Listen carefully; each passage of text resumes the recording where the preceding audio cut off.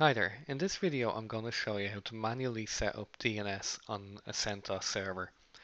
So in a small environment we only have 2 or 3 servers. It may be easier to manually set DNS on those servers rather than set up a DNS server. So on this network I have another CentOS server set up with the IP address 192.168.0.234. If you need to know how to statically assign an IP address on CentOS, be sure to check out my video on how to do that, and I'll leave that in the comments below. Okay, so let's just make sure we can ping this server. So ping 192.168.0.234 and return. Okay, perfect. So we're pinging that server now. So I'm just going to cancel out of this. So what we need to do is edit the host file on this server. So I'm going to type in sudo vi etc/hosts.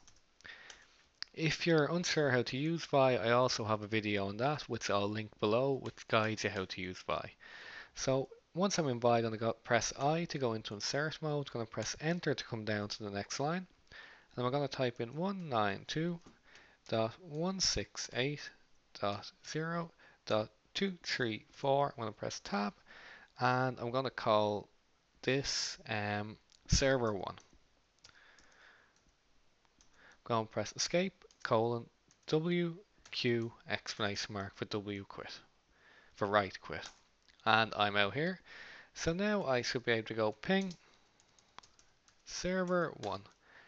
And we can see it's pinging the IP address now. So now I can communicate to that server by using the name and don't have to remember the IP address anymore. If you encounter any difficulty while setting this up, be sure to comment below, and if I can help, I certainly will. And if you found this video interesting, please subscribe. Thanks, bye.